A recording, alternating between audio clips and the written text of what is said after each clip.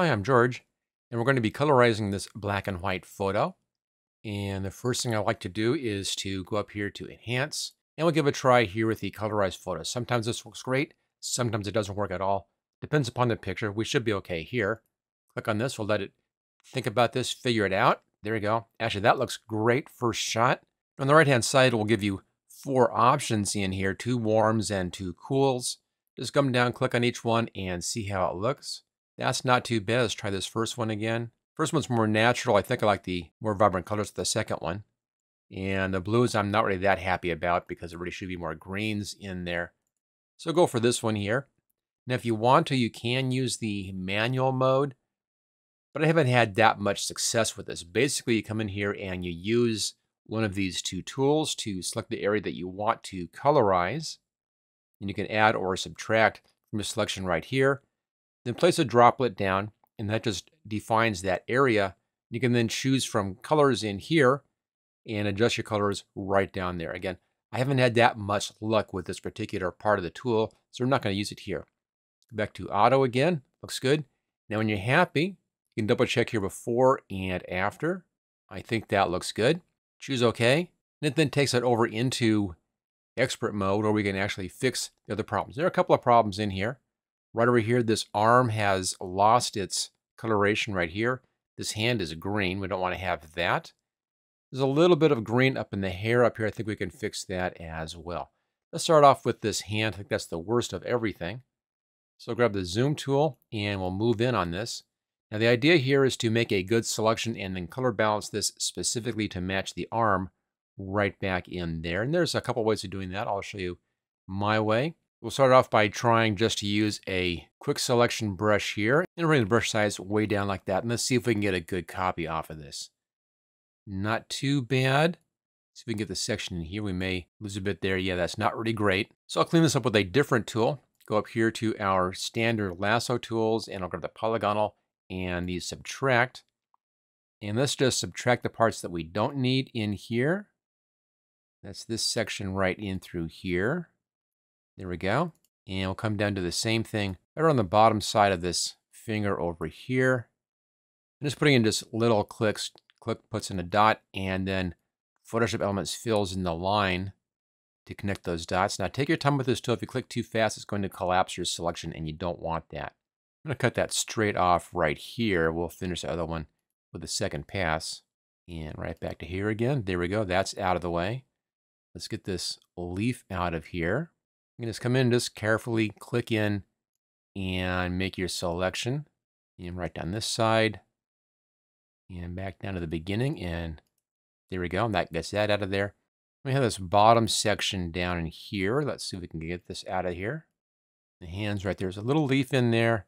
Let's go around that leaf. And then right around up in here. Then out and around and take out that section. Okay, I think that's it. There's a little bit right here. I want to get the tip of the finger here. Let's just change this to add. And we'll get just that little tip right down here. And back around to the beginning. And there we go. Now what I like to do here is to copy this part out to a new layer so that I'm not disturbing my original. Makes it easier to do any color balancing. So we'll do layer, come down to new, and via copy. There we go. We could try a few things. Let's first see if we can just kind of color adjust. If not, I have a different technique for this. So layer, adjustment layer, hue saturation. It says use previous layer. Check that, choose OK. And let's see if we can adjust the coloration here. And I think that's going to work out pretty good. Just putting it a bit more towards the reds in there. Maybe bring the saturation down just a little bit. And I think that looks pretty good. Okay, so that hand's taken care of. Let's now hold the space bar down, move over here, and let's take care of this wrist. Exact same technique over here. Now this time, these lines in here, these leaves are pretty dark. So I think we can just leave those in and colorize that whole section. The same exact trick. Come back down here to that background copy, our colorized copy. This time I'll just grab the basic polygonal lasso tool. And let's come in and grab this right along the edge of that leaf. think that's a good spot. And up this side. And right up this edge of this tree trunk and right across there. I think we can work with that as is. So once again, layer and new via copy. And I'm going to put an adjustment layer on top of that. Hue saturation, check that checkbox, choose OK. And let's see if we can tweak our colors a bit here. Just a little bit over there, a little bit more saturation. And I think that looks pretty good right there. That solves that one. Okay, one more spot. Hold the space bar down and let's check her hair up here. It's going really green up here. I mean, it's almost correct, almost as if it's getting colorized by reflected light off of the leaves up here. So it's probably actually pretty accurate, but I still want to get some of that green out of there. So same trick, background copy. Let's make a selection. This is going to be just a loose selection right around the hair here. I won't worry about any of that hair flying out. That doesn't matter. Again, when you're using this tool, just do a click and reposition and then click and then reposition. Don't click too fast. It will collapse your selection. You don't want to have that happen. And when I'm coming in the inside, I'm going to follow a line in here and kind of cut across right there.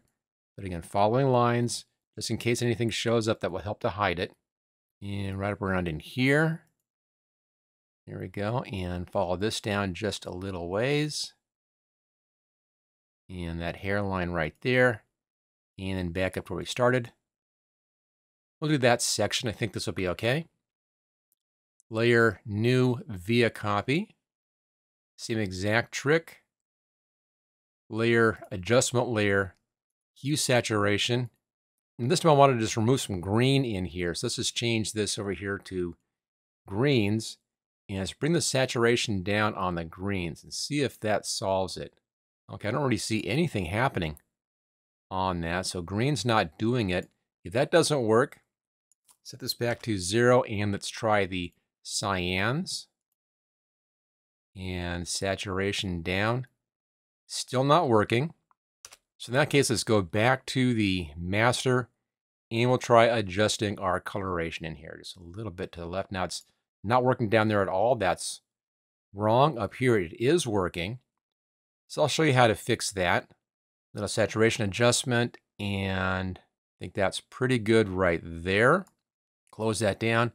And now I want to remove some of this stuff in here. But to make it so I don't mess things up, I'm going to be putting a layer mask on this layer mask button right here. Now with the layer mask, black hides, white shows. So let's grab black and paintbrush. I want a soft edge. That's pretty good. Pretty large, soft edge on there. It's black. I'm just going to come in here and just slowly paint black onto the layer mask and just work my way back up into the hair, taking out that one bit that has gone pink on us. And there we go. That works. That looks much better. We're taking out a lot of that green in there. Okay, let's come back to fit screen. And there we go. I think we've done a good job on this one. Again, the original Colorize tool works great mostly, but you will have to come back in and do a little bit of tweaking with it to get the best possible look. And my channel is 100% fan supported. If you want to help support my channel, help me make more videos in the future, then consider taking a look at my complete training course for Photoshop Elements, or take a look at supporting me over on Patreon. I have links for both of those down there in the description. Make sure you check out my channel for more great videos, and I'll see you next time.